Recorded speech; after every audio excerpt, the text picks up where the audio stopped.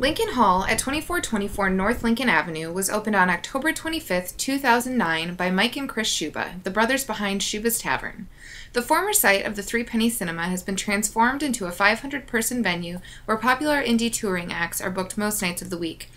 I got a behind-the-scenes tour of the space from Aaron, one of the managers at Lincoln Hall. You know, on the stage, when you're in here and people fill this room, it's really intimate.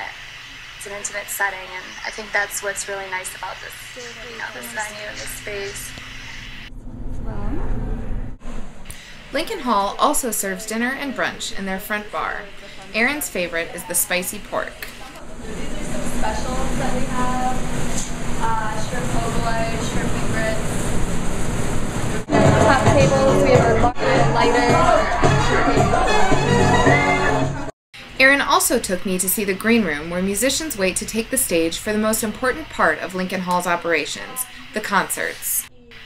I think even if you don't know the band, like it's nice because you could go on our website and listen to the music, so any band that's coming up, you know, you can listen, but if you don't know them, usually it's going to be a good show. For Medill Arts Reporting, this is Erin Keene.